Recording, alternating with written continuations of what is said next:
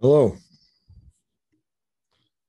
I wanted to go over something I did at the event we just had, and I thought I could fine tune it even more.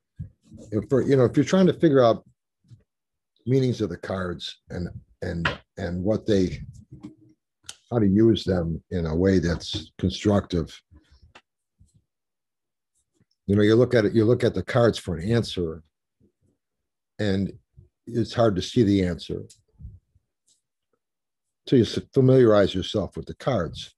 One way to do that is to reverse the whole process.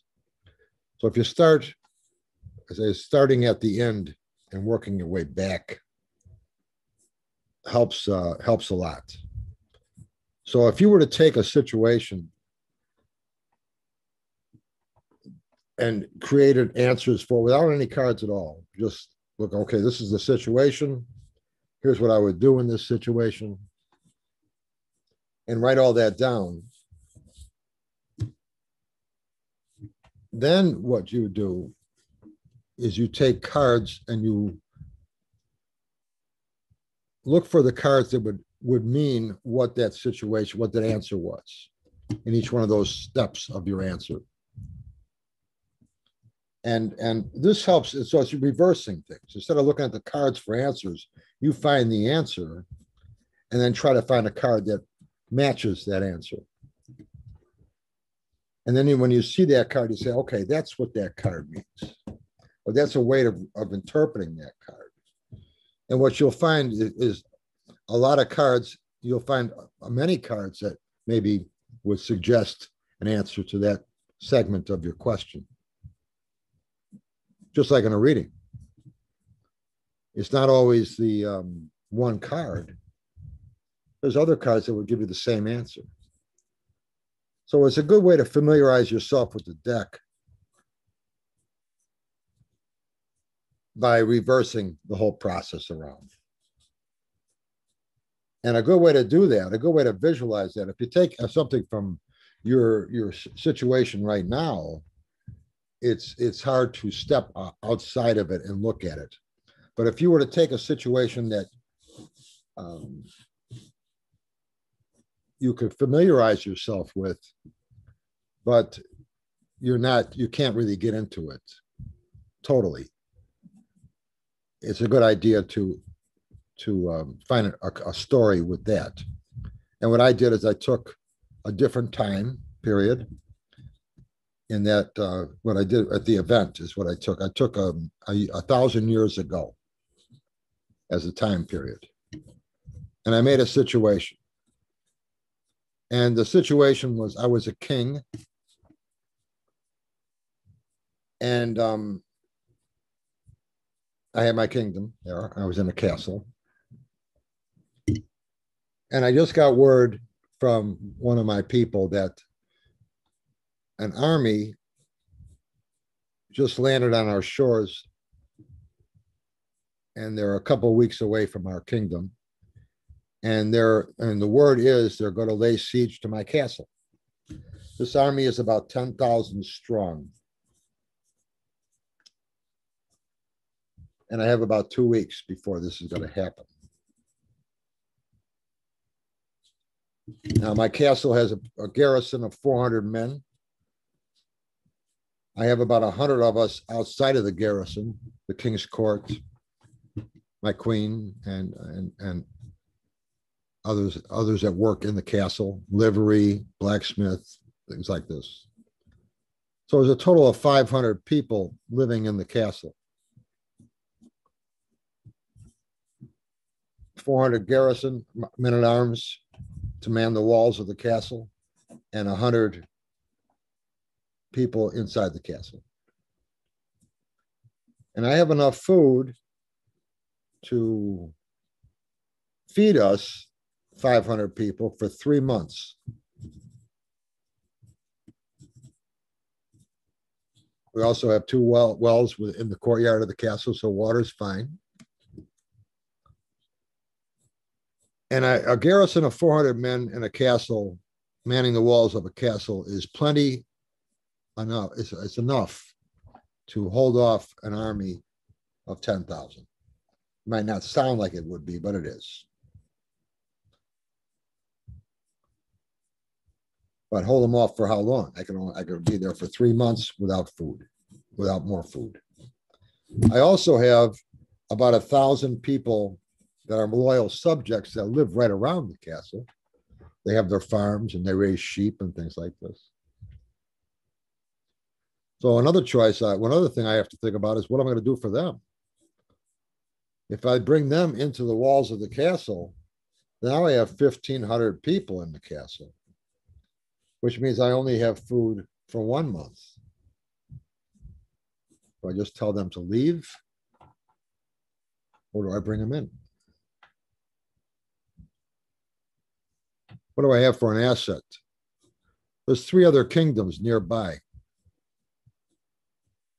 And a 2 days ride on horseback, one of my knights can get to the closest one, the one in the north, and tell them about this, what's going on here, and leave it to him to get in touch with the other 2 kingdoms. And the total of those 3 kingdoms could raise an army, I'm guessing, of 5,000 men and attack this invading army. But this invading army has 10,000 men. So that's the scenario. I have one choice I have to make is the choice of what I'm going to do with my loyal subjects in the town, in the kingdom. I'm going to tell them to leave. If they stay at their own risk. But they should leave. Pack up what they can and leave. Come back later when things are more toned down. If they wanted to stay, they could stay probably, because more than likely this invading army isn't going to want to kill them, because if they kill them, they got to bury them. Otherwise, it's going to be very unpleasant around there while they're invading the castle, which could take a long time to do. So they probably would tell them to leave. Another thing is to think about is if this king that's invading wanted to take over my castle, which is just what they want to do. Now they would want those people to be their loyal subjects. So there's no threat to them. They probably would not kill them. So tell my people to stay at their own risk, but otherwise they can just pack up and leave. But don't bring them into the walls of the castle. I'm also going to send a knight out, 2 knights, to the next kingdom and tell them to raise this army, along with the other 2 kingdoms around them.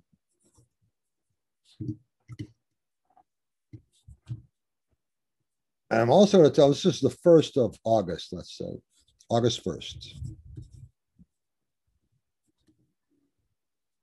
I'm also going to tell them to don't attack this invading force till the middle of October. Timing. Position 8. That might cross. The reason for that is because the biggest threat that this invading army has is not so much the casualties they'll have invading my castle. The biggest threat that they have is going to be dysentery, typhoid. They don't have a sanitary situation there for them. 10,000 men concentrated in one area for 2 months, 2.5 months. Dysentery will start to set in.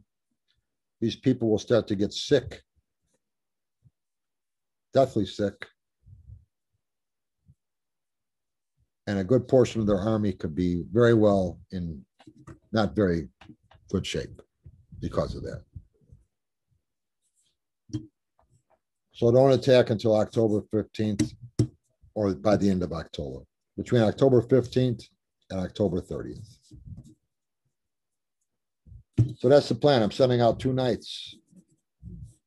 The same message to the next kingdom over. that this is the plan.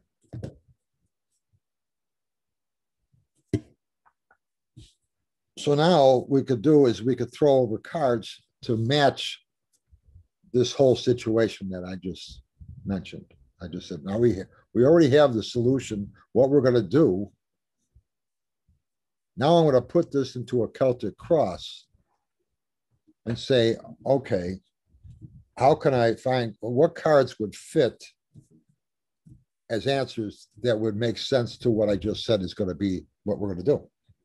I'm just looking for cards that would fit what I've already decided. So what we're doing is we're reversing the whole process to, and the reason for it is to familiarize yourself with the cards. What I'm going to do is I'm going to turn the camera around. We're going to do a cross on this scenario, and I'm going to show you the cards that I felt would make sense with this.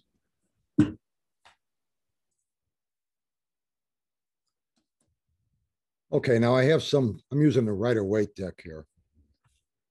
And I've already selected the cards I'm going to use to save time. Like I said, we're not going to throw cards randomly here. I'm selecting cards that I think would be appropriate to the sections of the questions that we already know the answers to because we already figured out what we're going to do. Incidentally, these my wrist here is from my cat. My cat likes to attack my hand, so I'm okay. I let him do that. He thinks I'm a chew toy, so.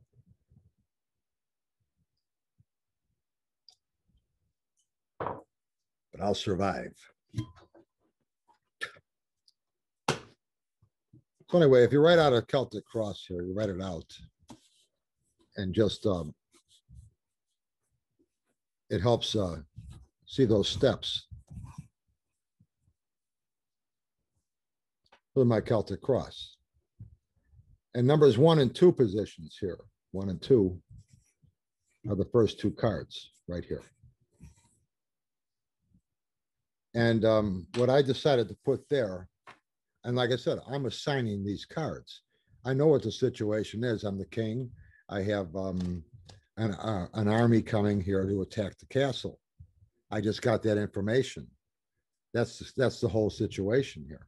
And I threw over the King of Cups. Obviously, a king would be appropriate there. Very convenient with this Rider-Waite deck. With any deck, actually. And I'm throwing over a card that I think throws a lot of curveballs to people. The 9 of Swords. The way I see the 9s are attainment.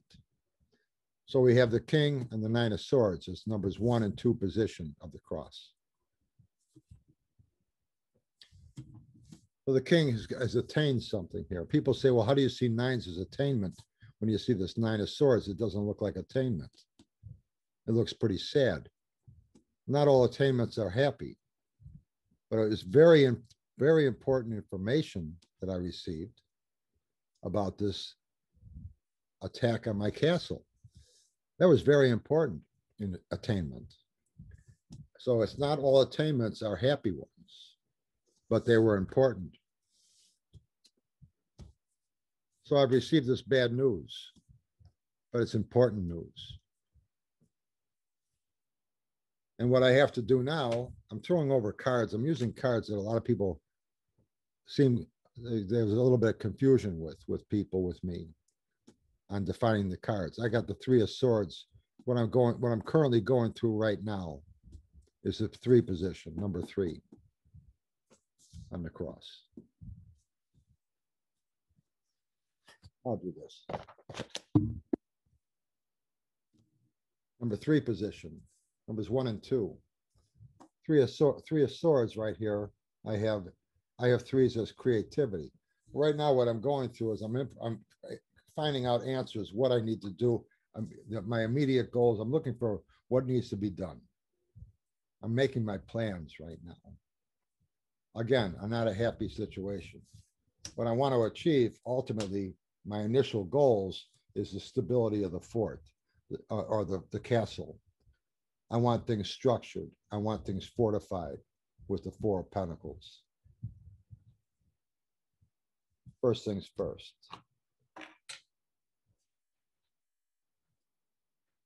I have over here in the 5 position an asset that I have going for me.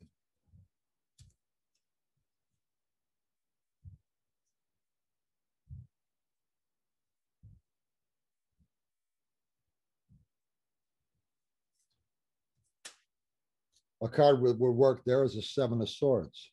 There's other kingdoms around. There's ways we can beat this invading force if we play things right. But things have to be in line.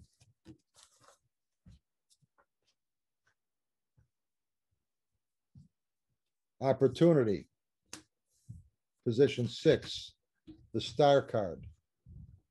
I see the center card here as me. The surrounding cards as the other kingdoms. Words got to get out so things can be prepared.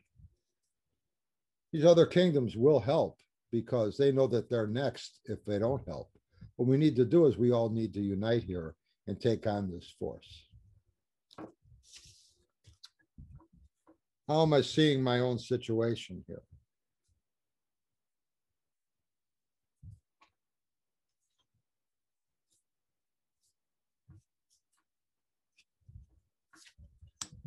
My own situation. I'm seeing here, I got the 2 of Swords.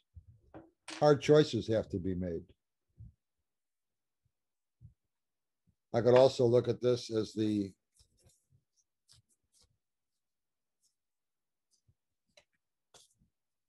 Five of Coins. I'm seeing it as a disruption. 5 of Coins. Hard choices with the 2 of Swords. That's how I'm seeing this situation. I got to tell the people to leave. I can't take them in. I can't tell my subjects to come into the castle. I don't have enough time. I don't have enough food to last 3 months if they come into the castle.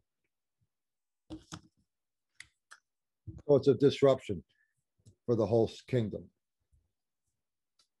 Timing, position 8. I'm going to use the 8 of Swords here. I'm using the 7, 8, 9, 10 of Swords and the 3 of Swords on purpose to show how they could have meaning with a situation like this. The timing, 8 of Swords. 8s are advancement to me. Here we have a lack of advancement. She's bound, blindfolded. And I'm telling these other kingdoms to wait, hold up. It's important that they hold up for 2.5 months before they attack this invading force, because this invading force has got to become weak. And it's going to take time for that to happen. In the meantime, it's up to me to hold off this invading army that's attacking my castle for 2.5 months, giving them time. They hold up and attack in 2.5 months. So you need to wait. Time to wait, then advance. The whole purpose of this, I'm going to put the Emperor. You could also put the Wheel, turn things around on this invading force. The whole purpose of this is to turn things around on this force. I could also look at that as the Emperor. The purpose of this is I'm the king of this kingdom. I need to be the one who's responsible on what we're going to do here and come up with a solution that will keep the kingdom in place. And lastly, we'll have the outcome, the 10 of Swords. The army's 10,000 strong. I see the 10 of Swords as failure for them if we can follow through with this whole situation. And if my allies wait 2.5 months before they attack, things should work out fine. You can throw other cards in here to find the same thing. I have 2 cards in the 9 position, the Emperor, the Wheel card. Both of them show a purpose. We want to turn things around in this invading force. And the whole purpose is I'm the one who's responsible for this kingdom. I'm the Emperor. the king. Opportunity to strengthen my situation is coming. I could use strength card there. I could also put the strength card here in the 7 position and say, I'm seeing this as I can strengthen my position.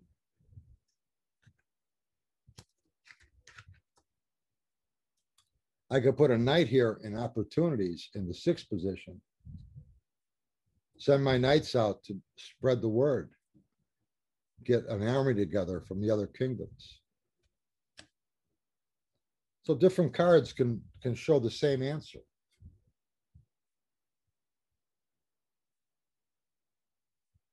An asset, I can strengthen my situation. What I'm trying to do is strengthen my situation.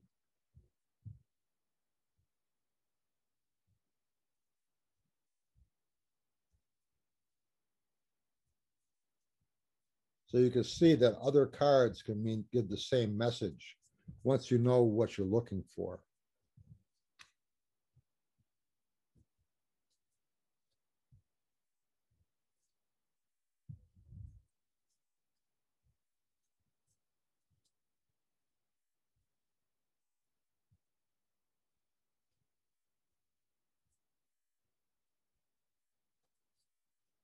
I can put judgment here in the 6th position. Say I know these, I can count on these other kingdoms to come to my aid, because if they look at things and justify it, they can see that they're next. If they don't come all together here, if we don't all unite, this invading force is going to be taking them on too. So it's key that we unite here. Now, obviously, a situation like this can never happen because it's not 1,000 years ago. And I don't own a castle, and I'm not a king. But you can see how you could create a question, and you could take one of this particular time if you want. It just makes it easier if you take one that you could step outside of, that you're not really involved with in any way.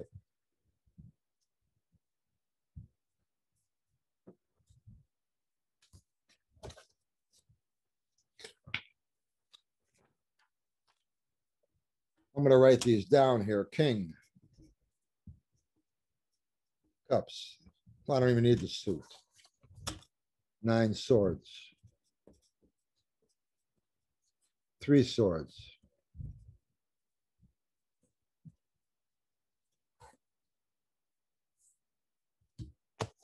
4 coins. 7 swords.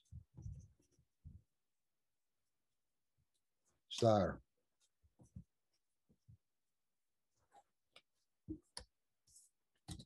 2 swords. Oh, we can go with the 5 coins. 5 coins. 8 swords. Emperor. And 10 swords.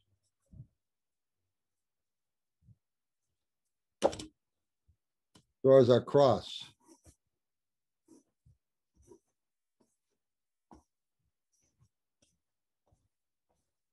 Right there. The situation. I'm seeing it as I have to make some hard choices, and I see some hard times coming our way with the 5 of coins, 2 of swords. What am I doing right now about it? Finding answers, finding solutions. What do I got to do? What plans do I have to put into place on this unpleasant situation with the 3 of swords? Ultimately, what I'm looking to do right now is make sure we're secure with the 4 coins. What do I got going for me? It's an asset, 7 of swords. We have things that we can put into place here. We can surprise this army. We can surprise this force if I get these other kingdoms together. And I can do that with the star card on the 6th position by getting the word out there to them. We'll all unite. We'll come together. 8 of swords, position 8. Timing. Wait. 2.5 months. We could even say it's wait eight, we could say it's the eight of swords in the eighth position. Well, if we look at the eight swords, we could say wait 8 weeks, 2 months, then start to move forward on our kingdom.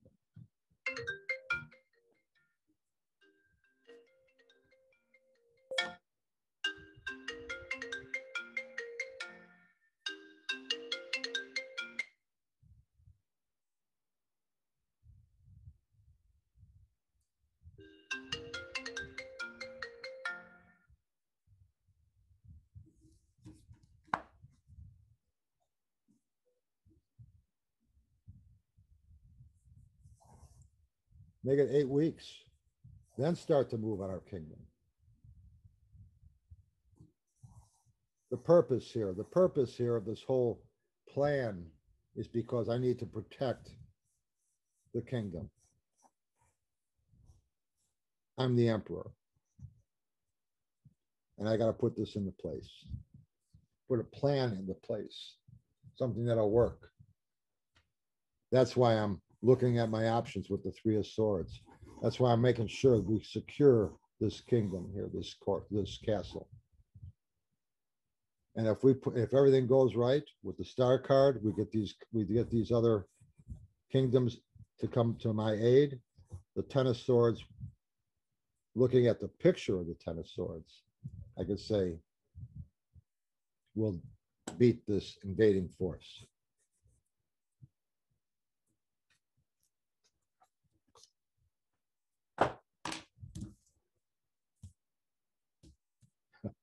This might look like a mess, but it is a mess. In your head, you're putting it all together. Let me just put a couple different cards.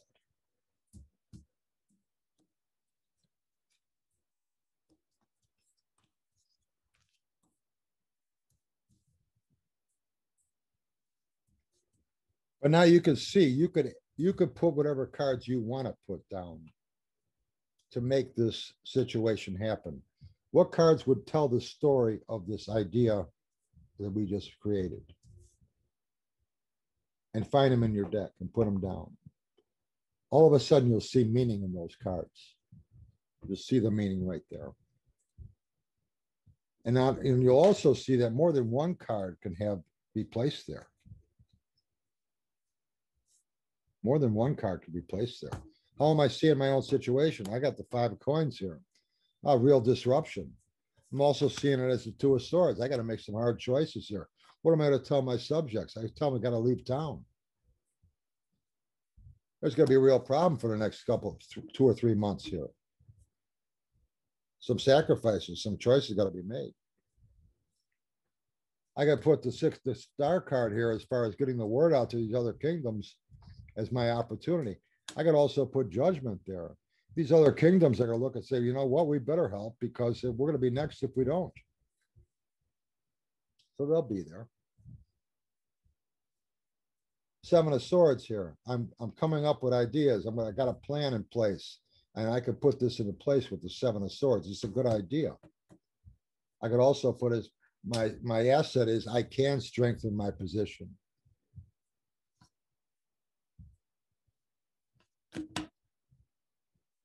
You can go through the deck and you can find cards in here that would fit.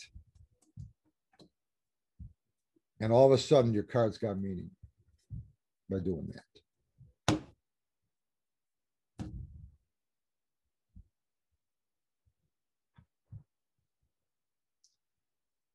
Just another good way to show meaning in the cards by getting an example and then showing how the card could mean that example. Hope you like this.